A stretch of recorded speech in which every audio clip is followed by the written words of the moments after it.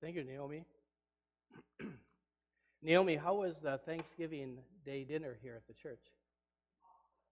Ah, that's wonderful. So glad to hear that. Thank you for coordinating that.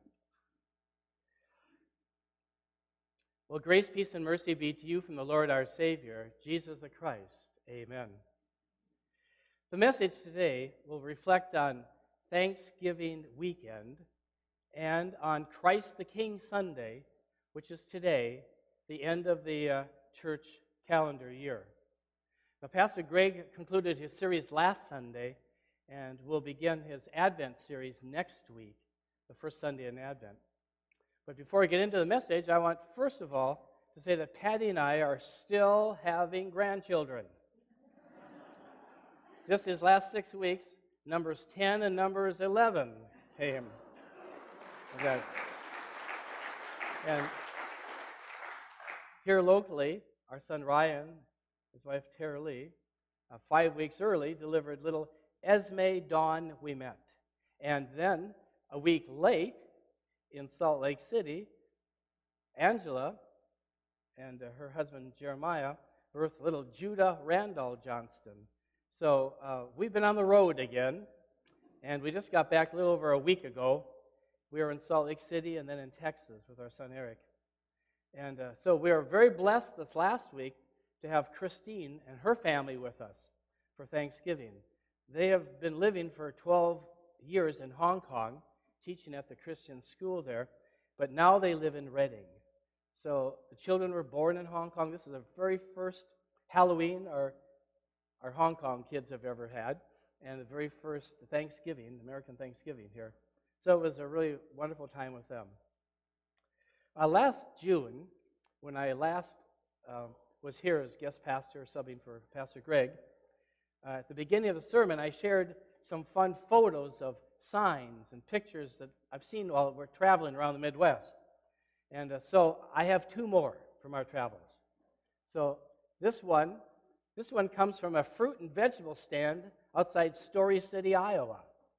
And this one, I don't know if you can read that. It says, "It makes me look like I'm paying attention when I drink coffee." It makes me look like I'm paying attention. And I thought it was so funny. And then the next one, of all places, this is in Salt Lake City. This is in a bakery cafe. It's right above the coffee making machine. And this one says, "I'll have a cafe mocha vodka Xanax latte to go, please." But in Salt Lake City, that's pretty amazing. Anyway, so I asked for one. No, I didn't. I said I was going to wait for the grandkids who was born. No, that's great. It was wonderful. Anyway, I wanted to share those. I guess the other one's going to have to stay up there for a little bit.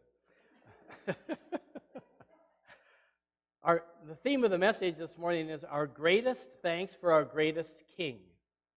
The modern festivals of Thanksgiving, which is the 4th Thursday of the month of November, and Christ the King Sunday, which is the finale Sunday, the last Sunday, the finale of the liturgical church calendar year, they both share origins that were born in grief, strife, and a lot of angst.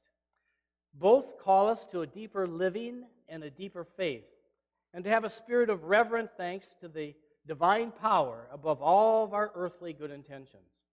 And so, first of all, I want to share and talk about American Thanksgiving. And to do this, I'm going to be reading from our son Eric, the Thanksgiving reflection that he wrote and sent out to all 650 Interstate Battery employees at the Dallas headquarters. Eric serves as chaplain of the company, Interstate Battery Company. And I'm very proud of what he does there, and I want to use this with I've used this with his permission. He writes this. He sent this out just a few days before Thanksgiving. "The holiday of Thanksgiving, as we know it, began with the proclamation of Thanksgiving issued by President Abraham Lincoln in the fall of 1863. The first line of the proclamation reads thus: 'The year that is drawing toward its close has been filled with the blessings of fruitful fields and healthful skies.' Eric writes, while undoubtedly true that the fields were fruitful and the skies full of health, the rest of the United States was engaged in a great civil war. The states were anything but united. The battles of Gettysburg and Vicksburg had just been fought, and the first 10 months of 1863 had been among the bloodiest in the history of America. It was against this backdrop that President Lincoln chose to set aside a day of thanks for, quote, the bounties which we so constantly enjoy that we are prone to forget the source from which they come. And then writing, the next one, then writing that the nation's many blessings should be solemnly, reverently, and gratefully acknowledged by the American people, Lincoln then declared this, I do therefore invite my fellow citizens in every part of the United States, and also those who are at sea and those who are sojourning in foreign lands, to set apart and observe the last Thursday of November next as a day of thanksgiving and praise to our beneficent Father who dwelleth in the heavens. Now, President Lincoln did not call the United States to rest on the fourth Thursday for football. He didn't tell us to rest so we could do insane traveling or for Black Friday. He wanted, in the Civil War's badness, for his Americans to feast on the Heavenly Father's goodness and to produce hope and unity in a fragmented and violent time. So I ask us, in that same spirit, what's bad in your life? What's warring in our country now? Is there anything tearing at your family or at God's church or at our society? How about these infernal fires? Given all the problems back in 1863, what if President Lincoln had called for a national feast day of grumbling? Let's all grumble. But as a true leader, President Lincoln challenged our forefathers then and us now to dig deeply into the spiritual treasure that we have in God, who is only good, and to give thanks in all circumstances, to endure, to overcome, to rebuild, to trust, smile, hope, work hard, don't give up, work together, pray together. As Paul says in Philippians 4:13, I can do all things through him who strengthens me. This is the true spirit of thanksgiving, from the Pilgrims to the Civil War to today. So let's share for a minute. What from our beneficent, good Heavenly Father are we reverently and gratefully thankful for? So I'll go first. I just love this from the mouth of babes. This past Thursday, we were all gathered at our house at our extended Thanksgiving table, all 13 of us plus newborn Esme. And all of us, adults and kids, we raised our glasses and started giving toasts for health and for family, for jobs, for being together, yada, yada, yada. And then little 4-year-old Emery pipes out, a toast for God. She said it all. President Abe would be so glad. She gets it. Above and beyond, under, surrounding, among all of our life problems is God. God who created us and has recreated us, who breathes into us His Spirit's power to put one foot in front of another, to see with eyes of faith, to smile in the face of the devil, laugh at his lies, and to raise hands and hearts to good God. And so we thank you, President Lincoln, for steering us back to our spiritual roots as a country of believers.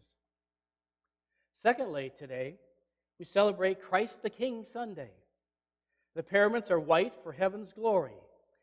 As we conclude the church's liturgical year and this final season of the year, Pentecost. Now, Jesus has many titles in the Bible. You know so many of them.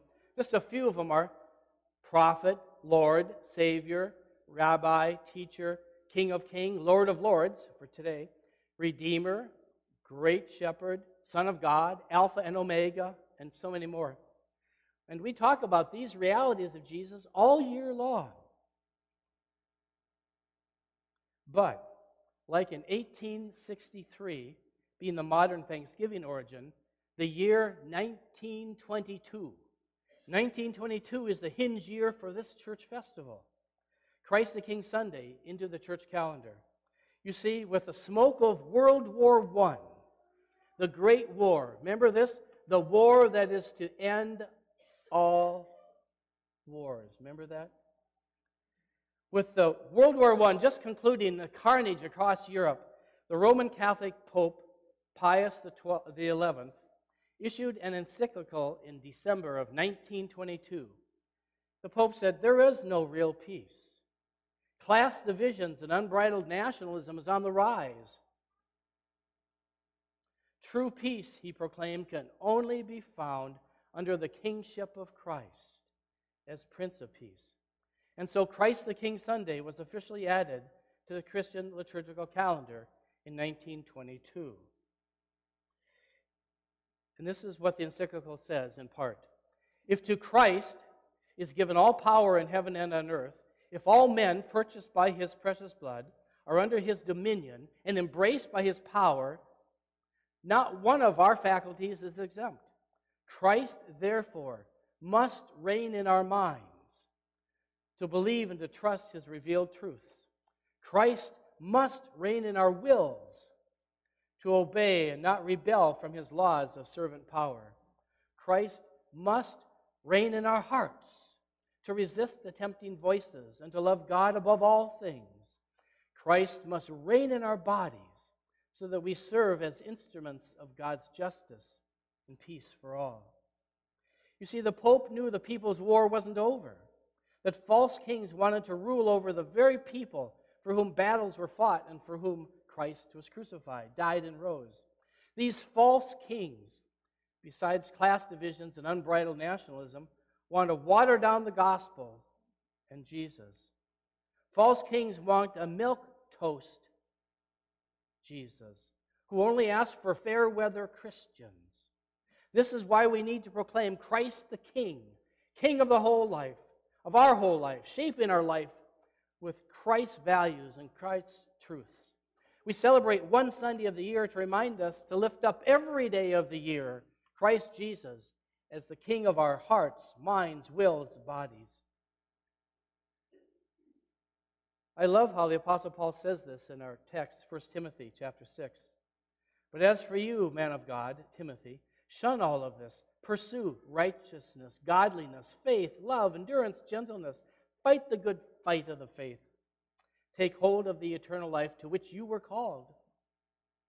Paul then ties our Christ-centered lives into the power of God in Christ, who is King of kings and Lord of lords, who alone has immortality and dwells in unapproachable light, Paul says.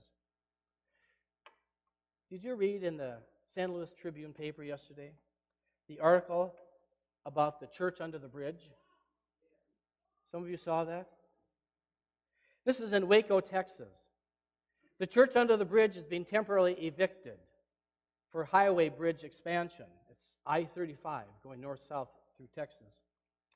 Hundreds of homeless people are ministered to by Mission Waco and their pastor, Dorrell.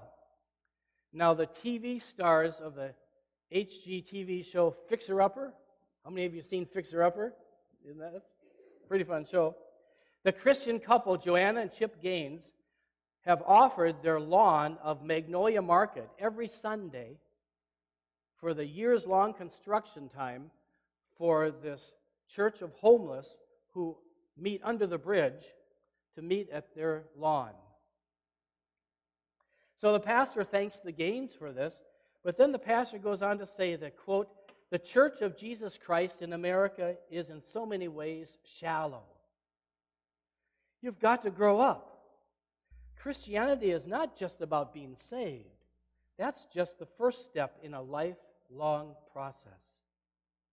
In other words, quote, to thank and praise our beneficent Father in the heavens, per President Lincoln, and, quote, all of our faculties must be under the reign of Christ, who is the King, per Pope Pius XI, and quote, fill your life with Christ's hands-on ministry to all in need, going deep and not shallow in your faith, per the homeless pastor, and, quote, fight the good fight of faith with morals and values and habits that reflect Jesus Christ, who is our King of Kings and our Lord of Lords, per the Apostle Paul. So how about you? Are you shallow? Are you a fair-weather Christian? Our Christian life is not lived on the sidelines or on the bleachers. It's out in the field. It's in the trenches. It's soaking up the Word of God, shouting out songs of salvation, full and free. So today, let's reflect a moment. Is Christ the King of our life? Our faith, our daily actions? When are we shallow? Where have we abdicated to a false king? Where are we lacking? You see, first we confess. And we confess all these things that we're satisfied with.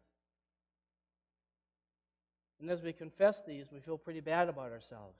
Like, oh my gosh, I'm getting real, and I don't like what I'm actually seeing about myself.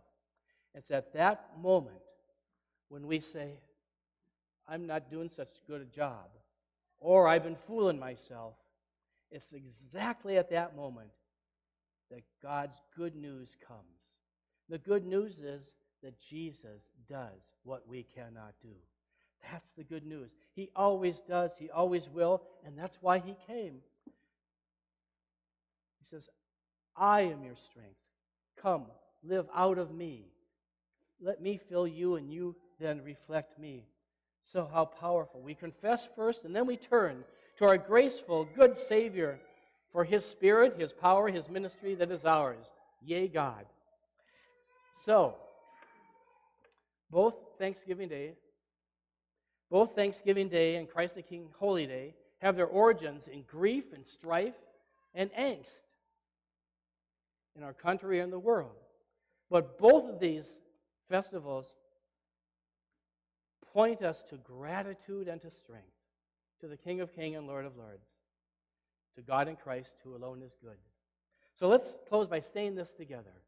Our thanks, our great thanks, our greatest thanks, our King of Kings, our Lord of Lords. Amen.